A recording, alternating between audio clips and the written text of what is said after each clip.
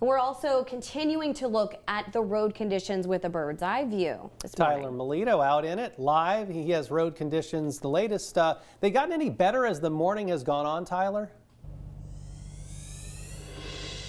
Not really, Paul. In certain spots, yes. In other spots, not so much. And one of those spots where it's not so much is Paris Pike on the way on US 27 from Bourbon County into Fayette County. I'll step out of the way. So this is the blockade right now that you're seeing.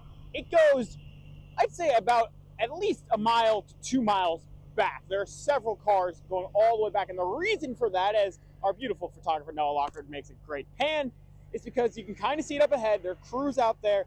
A semi-truck, looked like on our way up, drove off the side of the road. The road was very icy, and that's kind of caused this blockade for as of right now. There are crews out here working on it, but if you have to get into Lexington coming from Paris, Bryan Station Road is probably going to be your best bet, or some other alternate route right now, because it does not look like it's moving here on Paris Pike anytime soon. I want to make a quick note. If you are driving at all today and it's still icy, put the phone down, put the coffee down. Don't use cruise control. Those are a couple of tips to make sure you're safe.